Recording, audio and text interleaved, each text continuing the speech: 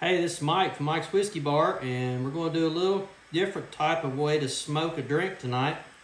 This is a cinnamon old-fashioned, and as you can see, I've got a cinnamon stick in my hand, and I've got a torch right here, and we're smoking down inside the drink.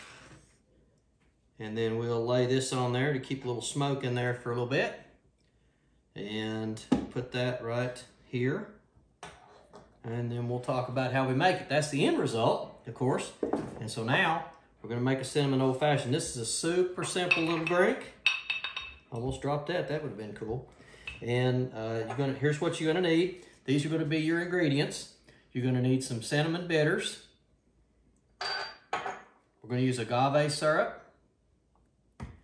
And you don't have to use toasted whiskey, but it's a really good idea to do that. And this is Basil Hayden toast. So we're going to take that off of there because that's probably smoked enough by now. And let's begin with the ingredients. So you're going to go with your cinnamon bitters. You're going to go 3 to 4 dashes of cinnamon bitters. Just depends on how much cinnamon you like to have in your drink. And we've made these before with cinnamon, and you smoke the cinnamon stick, and then you place the glass over top of it, and that's all cool and everything. But when you get ready for drink number 2, the glass is wet. So, of course you can dry your glass out, I guess, but just a little different way to do it. So that was 3 dashes of cinnamon bitters. And then we're going to put in a 1/2 ounce of agave syrup. We'll put that in there. And then we're going to come back with our Basil Hayden toast. And we're doing 2 ounces of Basil Hayden toast.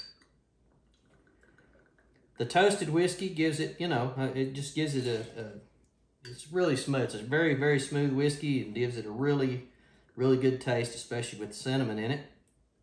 And we're going to put that in there. And of course, as usual, we're going to give it a very brisk stir. That stirred around really good. All right. And then I already have a glass with the ice ball in it. And we're going to strain that over into the ice ball, or over top of the ice ball into that.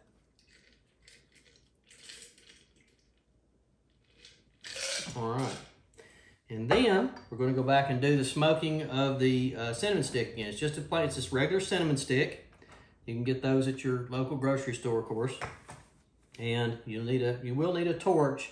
You try to do it with a lighter, but there's a good chance you burn yourself with that. So you might burn yourself with this too, but anyway. So let's get this thing fired up. I don't know why these things are so hard to light, but they can be. There we go. We got fire in a hole. So we smoke that right over top of that, and it'll just let the smoke go down in there. This is a great way to do this if you don't have a smoking kit and you want to smoke in there. Plus, smoking kits are wood. You can use wood chips, and then this will just give you a little bit more cinnamon flavor to it. Get that down in there really good. And then we'll lay our flavor over top of that. And then we'll drink this one. So remember, subscribe to Mike's Whiskey Bar.